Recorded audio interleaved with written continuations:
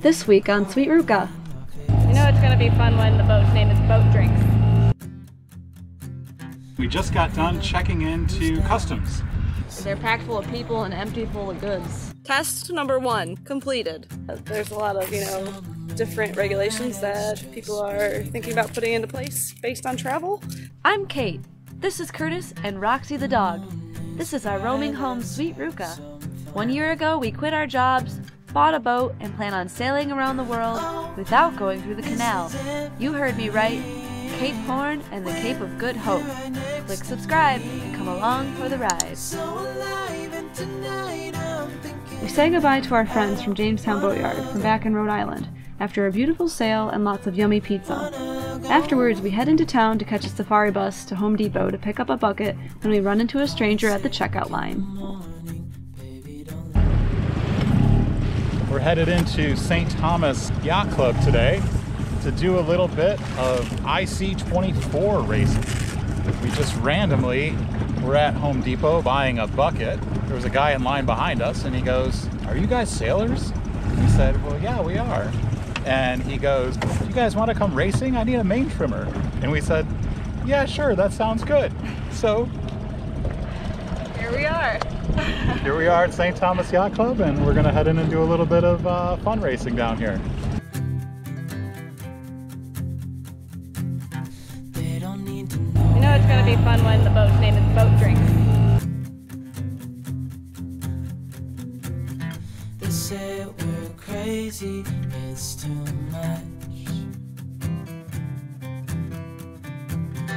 And yeah, we're crazy, deep in love.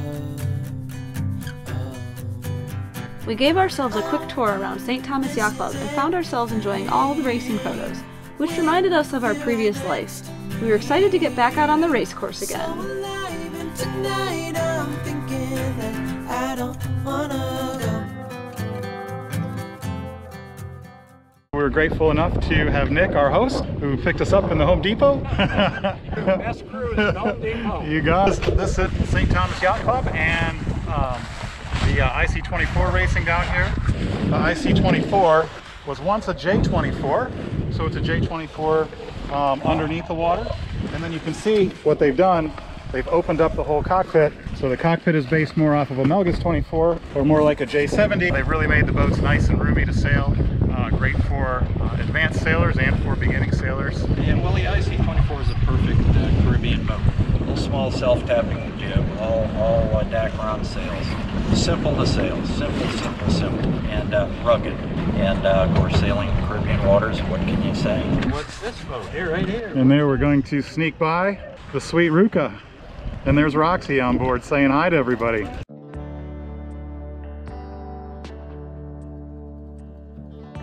We make a quick trip back to the boat to grab Roxy as the end of the day allows us to unwind a little. We share a few drinks on the beach and watch the sunset.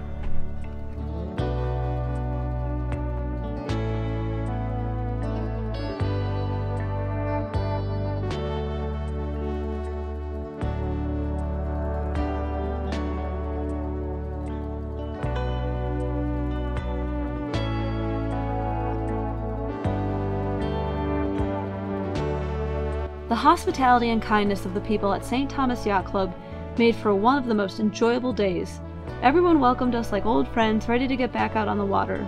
We eventually were able to make a burgee trade and will always remember the joy of our time spent here. It's quite hilly in St. Thomas, and we needed another trip to Home Depot. So Nick from St. Thomas Yacht Club drove us around and even stopped at Harbor Shoppers so we could look for a new dinghy motor, but we came out empty-handed. Afterwards, Nick took us for a powerboat ride to scout out the race course for a distance race we planned to do together. There are some particularly exposed rocks he wanted to familiarize ourselves with. Roxy enjoyed going fast and all the mini sniffs too. It was an interesting day filled with beautiful water.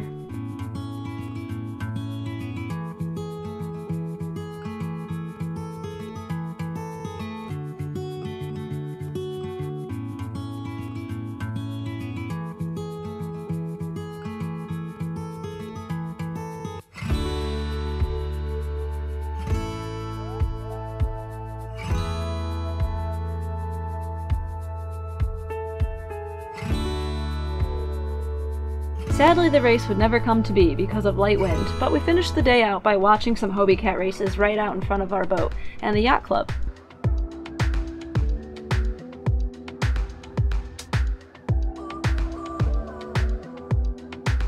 We had a blast being surrounded by the colorful sails and so much racing. A beautiful place and a fun time with great people. Dinner consisted of a homemade pizza and a wonderful sunset.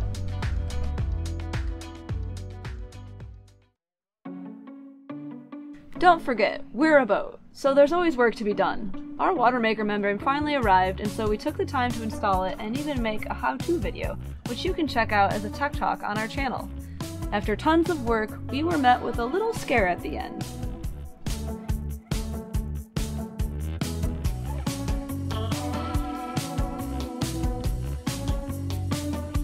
Watermaker project is a good amount of work, but we are, I think, over halfway there. So let's keep on trucking.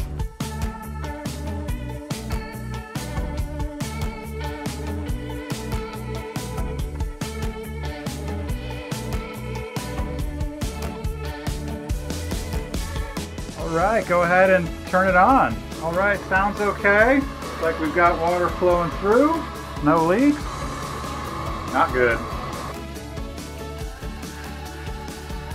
As it turns out, we just needed the system to repressurize, and so we tested the water for particles per million, and we're good to go.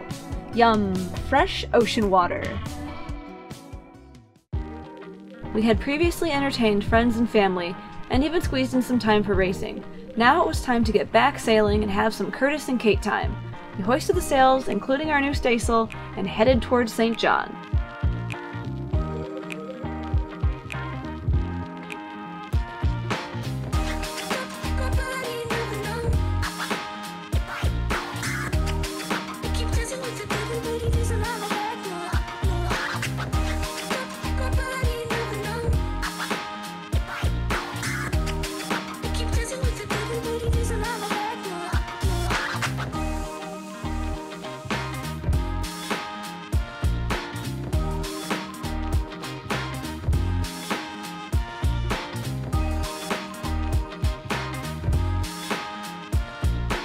We enjoyed the rocky hillside, especially Roxy, who took in the mini snips.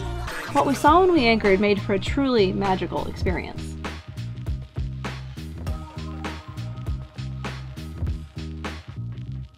To Roxy's chagrin, we jumped in the water and discovered a few things we had never seen up close before.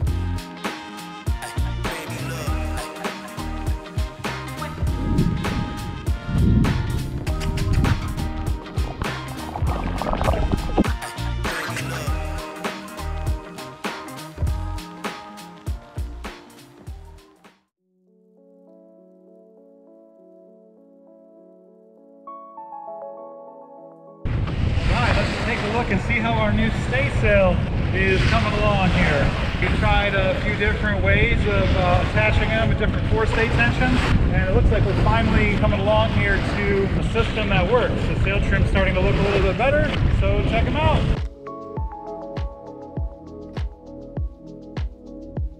The U.S. Virgin Islands served us well, but the BVIs were only a few miles away, and we were ready for the next adventure.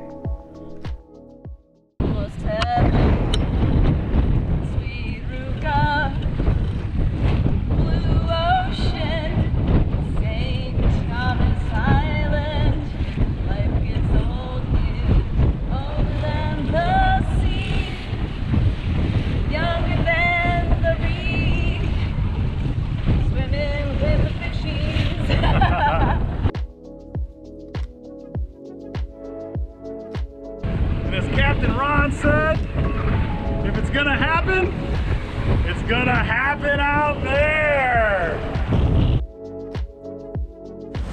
Hey everybody, we are headed into Soper's Hole in the British Virgin Islands. And if you guys look over here, you'll see the beautiful Soper's Hole and all the awesome looking mega yachts. And we're gonna go in here and see what it's all about.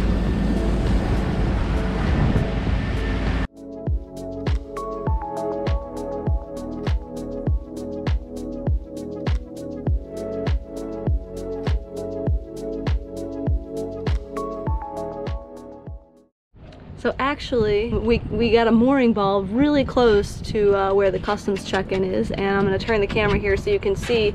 It is that blue building right there. So we are just checking in, and hopefully we'll be good to go. We just got done checking into customs. Well, customs, immigration, and harbor fee, which we didn't know about coming in. So, oh, and our animal, our vet fee. So we have to tell you about that as well, how checking in with the dog went. So let me show you everything that I needed to check in. You need your pen. Bring a pen to customs, and maybe bring 2 or 3 just in case one runs out of ink, because there's a lot of writing that you've got to do. So there's your pen. So the first thing that we dealt with when we checked in was our dog paperwork. What we needed here was the approval by basically the head veterinarian of the British Virgin Islands, entry form, health certificate, rabies titer test. Here's our certificates of vaccination. So Roxy is in the country. I'm going to interrupt Curtis real quickly. The one thing that we did to get Roxy over here is I was in contact with Dr. DeVoe. When Roxy's paperwork got all approved, in that email he said, send me a phone call or give me a text when you are an hour away from the port that you're arriving in. So we did, and he met us here. Everything was good to go with Roxy. Back to Curtis. The next thing that we had to do was we had to fill out our immigration forms and show our passports, write down our passport numbers, yada yada yada. We had to fill these out too, which is our departure record. The next part was showing them our certificate of documentation for the boat. There was this big form that we filled out. This was more immigration stuff. I think we're gonna have to move pretty soon because it looks like we are drifting into this derelict boat next to us. Check this out. He's drifting into us. Anyways, it's about time to restock on provisions, groceries, and maybe get some more fuel as well. So, all right, so let's go find the Soper's Hole fuel dock.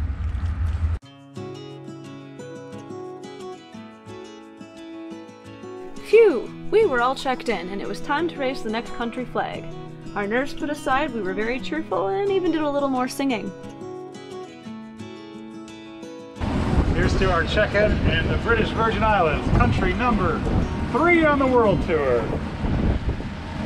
Ooh, baby, I love your way every day. Hey, hey. I want to sail with you night and day, all the time. Oh, yeah. We decided to head to popular Nanny Key and hang out on the dock for a bit. We hadn't seen much of a dock or mooring ball since we left Rhode Island and felt we owed ourselves a little change of pace with access to grocery, laundry, beach for Roxy, and of course the ever-important boat parts.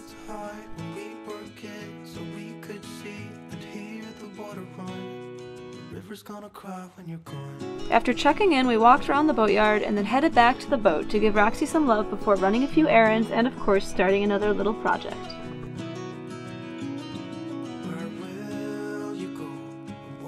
Who's that?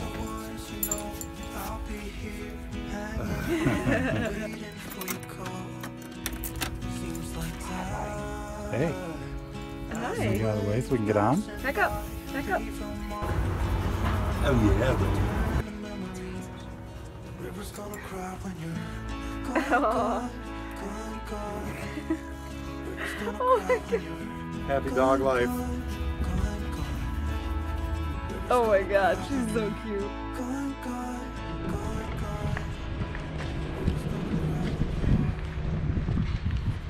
So it is coronavirus crisis right now for all of our friends and family up at home. The grocery stores are packed. What is it? It's Friday? They're packed full of people and empty full of goods. It's Friday, March Friday the 13th. So we're headed to go walk around, gonna go to the store, and we'll show you some of our little marina life. River's gonna cry when you're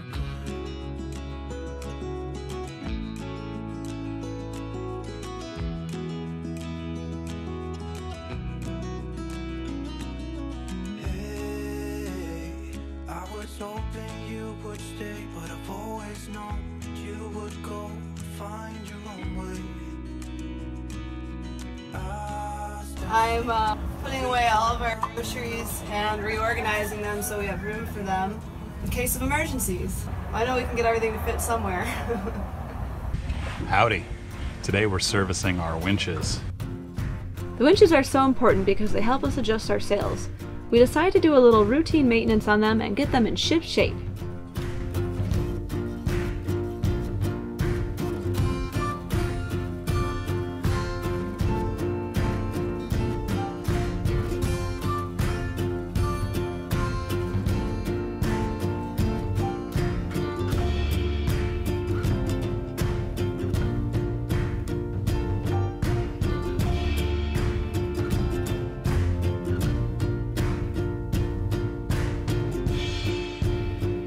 Next we head to a wide open grassy area to try out our new drone.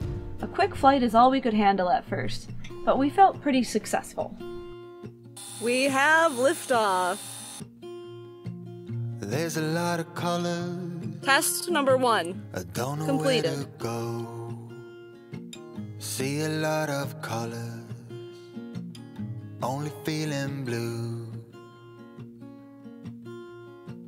There's a lot of colors lost within a haze. Don't rely on others to get you through the maze. The dream. Well, Kurt, a few words about your first flight. That was scary. I was gonna lose my drone, but it's a DJI Mavic Pro. Mavic? Mavic, something like that. The apps on here seem to work pretty good and keep you pretty safe. We are in Nanny Key Marina right now, walking to a place called Mulligan's Pub. We just went out and decided to just wander around and explore on a nice day. Some interesting boats here that we're walking by. There's some pretty cool stuff, you know? But yeah, we're gonna explore. It's kind of hard to explore without a car. They do have taxis here, but I don't know. We haven't thought about it yet, what we're gonna do, what the first place is that we're gonna go see. It's definitely kind of interesting with the coronavirus, and there's a lot of, you know, different regulations that people are thinking about putting into place based on travel, and you try not to spread it, so we're gonna hang out here for a while and see how it goes. So that's that, I guess. All right, to the pub. To the pub. What we didn't realize is that this would be our last public outing for quite some time. In the next video, we head towards the end of March, and the world is shocked to its core.